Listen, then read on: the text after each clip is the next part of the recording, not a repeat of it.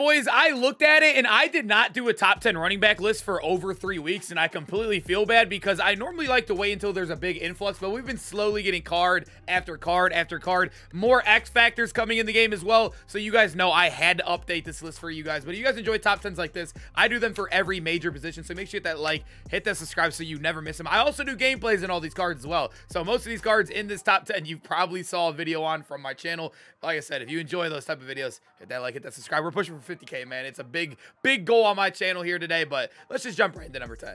If you are looking for cheap, fast Madden coins to build that God Squad you always wanted, head over to my sponsor, EasyMut, and use code CHEW for 5% off your order. The link is in the description. Start the list off at number 10. We do got big Michael Vick. I know this is an older card right here, but compared to a lot of the newer running backs in the game, like a big one for me was like that weekly wild card Jahmyr Gibbs that missed this spot. I saw like Barry Sanders was another one that was like a big card, Saquon, but Michael Vick is still a good card. He definitely came out a little bit before his time. You guys remember, or now that you can look at it, 95 speed is actually the only card that is not 96 and above on this list. So he's technically the slowest guy in this list. And there was not another 96 speed guy besides CJ2K who got snubbed from this list, but that card right now in the game is just probably you don't want to put in the field with that carrying. But when we look at Michael Vick, you can see good excel, good agility on him, good speed. Like I said, the carrying is above 92. They did not slaughter him on carrying like they've done a lot of receiving backs or even elusive backs in this year's Madden. But you can see the catching's good, the change direction's good, the break tackle's not above 90, but he'll be fine. You're gonna be juking anyways. But the reason why Michael Vick is good is because, as you guys know,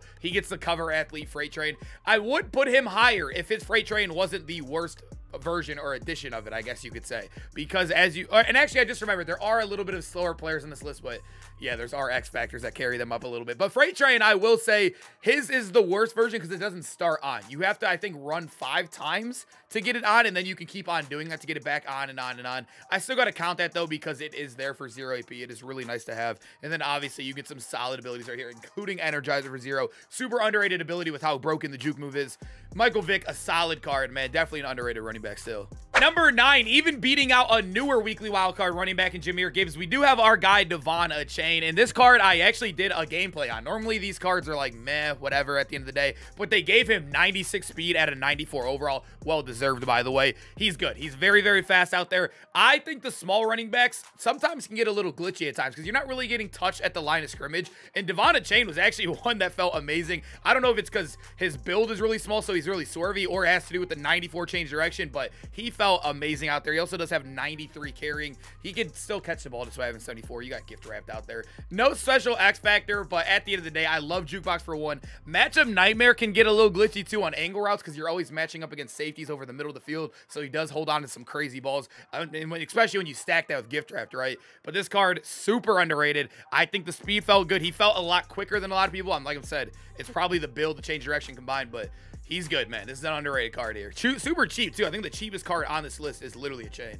Number 8, we got the brand new Edge card, and I was super disappointed in this card. He is always one of my favorite running backs every single year in Madden, but as you guys know, with the Ultimate Legends drop, they absolutely destroyed all of these cards. Not even the LTDs are very good in this promo. And Edge, solid card still. I mean, a base card alone, he still makes the top 10 list. He's 96 speed. He's basically almost the same exact stats as our guy Achane, who is a 94 overall. Basically the same exact stats almost. But he is 6'2", 200 pounds, so he's a little bit better of a receiving back. I like the tall running backs because they catch better. You can also throw high balls on like wheel routes and stuff, which is really nice. But when you stack that also with the fact that he didn't get really many great abilities, no 0 APs, by the way, on a brand new 96, it really does stink. I mean, evasive is cool. I do like that for 1 AP, but I would have loved to see at least 1 0 AP or maybe even X Factor in these new Ultimate Legends. There's really just nothing special about these cards, and it sucks because Edge is one of my favorite running backs every time he drops. This is probably the most mid version of him he's gotten in the last like 3 years. Number 7, we have Derrick Henry, and I will say this is the hardest card to grade right now because many of you guys watching and a lot of people who still own Derrick Henry are definitely Ghost theme teamers. I rank these videos off of no theme team base, just a general running back description, I guess you could say. Obviously, if you're in your theme team, Derrick Henry is cracked. He's going to be 97 speed, right? The reason why I don't know if I could put Derrick Henry any higher than this on a non-theme team basis because you can see statistically he's really, really bad across the board. Obviously, literally there's only one reason why you could ever have this card, and it's because of the angry runs. He is awful when this is off. He's one of the worst running backs he's probably not even a top 20 running back in the game when this angry runs is off. But the thing is when the angry runs is on, he's like a top 3 running back. He breaks every tackle, falls forward, and then also you could stack that with this ability over here, persistent, where he will have it on for 10 plays. But the other thing that kind of is a negative on Derrick Henry is you have to score 2 touchdowns with him to get the X factor back on for another 10 plays. So it's a little bit tough. But at the end of the day, I think that availability of even subbing him in, even in the video yesterday, we were playing a gameplay. I think it was the Comet video, right? Somebody subbed in Derrick Henry literally mid-game, and it was very hard to play against. I think he's a really good sub-in running back, but making him your main running back and having no backup could be tough because, like I said, once that X factor's off, he is an awful running back. But the drastic differences, I had to throw him somewhere in this list, you know? Now we move to number 6, where we got that brand new, a.k.a. the Kansas Comet. I almost butchered his name right there. Gale Sayers is back in Madden. We did a video on this card yesterday, so he's still fresh on my mind. He is very, very solid. I will say we did struggle a little bit on the running game, but we played a good opponent. He had a lot of inside stuffs, whatever, no outsiders. But this card balls, man. 96 speed, great excel as well, by the way, 98 right there. I will say they did kind of kill his carrying, too. I would love to see 90 carrying on every running back coming out at 96. It really does suck that 88 is still, like lounging around in a couple of these guys, but I don't know why they do that. He didn't fumble at all for me in the couple games I got to use him, but I do love him as a receiving back. One of the best receiving backs in the game. 87 catching. If we come down here, his route running is really good too. 86 short, and then also better abilities than a lot of the running backs we've shown you so far. Route tech as a starting ability or a starting X factor for 0, or backfield master, which is really, really nice. And then you can stack that with Energizer, which I told you, very underrated ability, or that evasive. I know everybody loves jukebox. Evasive is basically jukebox built in. You could get backyard running back too, which is nice as well, but I think the evasive and also route tech is really, really glitchy. That's what we ran on him. This card is fire. And he also gets 2 times chems for his theme team. Gotta love Gale Sayers out there. All right, starting our top 5, we do have Peyton Hillis, and I really do kind of want to put him higher than this, but 94 speed and not getting any major theme team like Ghost, like playoff, Super Bowl, anything, literally no theme team at all besides what, Browns, Broncos, and I think Giants.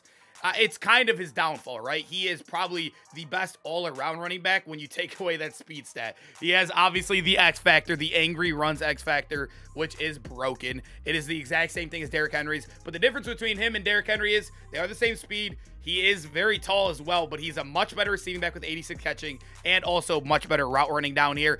But another thing is he could juke. Madden 24 is the year of the juke. Peyton Hillis, I mean, you guys know when he was like the top dog in the game, he was the best running back for most people. They even banned him from the MCS. The players all had a gentleman's agreement to not use Peyton Hillis in the MCS because how good this card was. They also did that for Derrick Henry too. Don't let me lie there a little bit, but I will say I think juking is a big deal. That's why I value his X factor a little bit more. I just don't know if I could throw him any higher because we do have a better X factor now in the game, and also he is just slow as dirt. Everybody has 98s and 99 speed running around here. At number 4, we got our guy, T. Davis. I love Terrell Davis's card. I've been in a Super Bowl theme team since the day this card has came out, and I've gotten a good run with him plenty of times. He is obviously 96 speed, goes in the best theme team, and also has the availability of the lighted up token. You can have 2 of them. I think a lot of people have 2 of the past ones. You had to buy it, sadly, off the market. But at the end of the day, good card all around statistically. And also, you could get, what is it called? The route tech right here, or the backyard running back, which is even better than route tech. It's faster playmakers and also hot routes. So obviously, you get your running back apprentice built in. Or the evasive for 0, which is nice. And that also would boost his speed up to 97, making him one of the best running backs base in the game at speed. And then also solid abilities. They gave these guys dual discounts. I think this is why everyone's annoyed with like Edger and James and whatnot, because Edger and James, the Comet, they only got 1 discounted ability while these guys get 2 slots. So you can run Energizer and evasive, or you can run Bruiser and evasive. He's very good, man. It sucks that a lot of the new cards are somehow getting downgraded ability-wise and stat-wise, but Terrell Davis still a dog, man. Goes in every theme, or goes in the major theme team right now.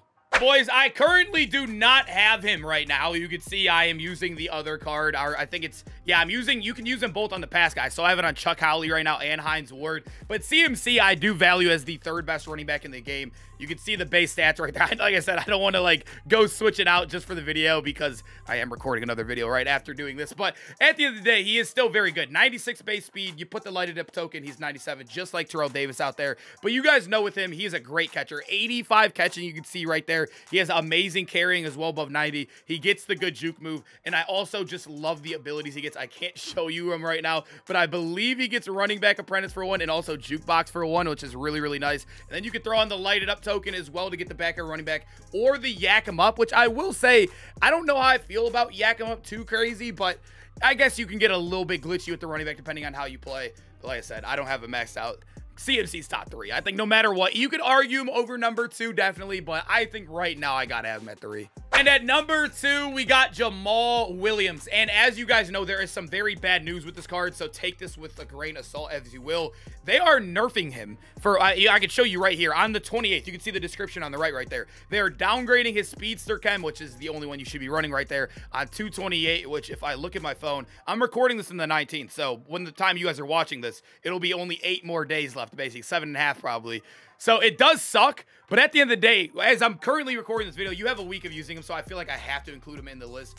I think he's a top 2 running back in the game. No theme team at all. I have 0 theme team, and he is 99 speed. That is insane to think about. 97 excel, 96 agility with the speedster strat. He has a 98 carrying, the best in the game, by the way, at running back. Still a solid catcher with that gift wrap. It doesn't even matter. And then you have great change direction. You're trucking your break tackle. He has the good juke move. And then also, let's talk about the abilities. You can see mine is a little bit souped up because I've been wasting a little bit of AP, having some fun. But he does get 1 AP jukebox right there. You can get 0 AP bulldozer, 0 AP persistent, 1 AP running back apprentice, and also you get 0 AP balance beam or tank. Like I said, I suit mine up a little bit, but this speedster, as of right now, he is him. I mean, CMC to get him to 99 speed, you need a fully maxed Super Bowl theme team. Jamal, you need nothing. You just need to put in the 96 to upgrade him, but I gotta have him here, man. Jamal is way too good until he gets nerfed.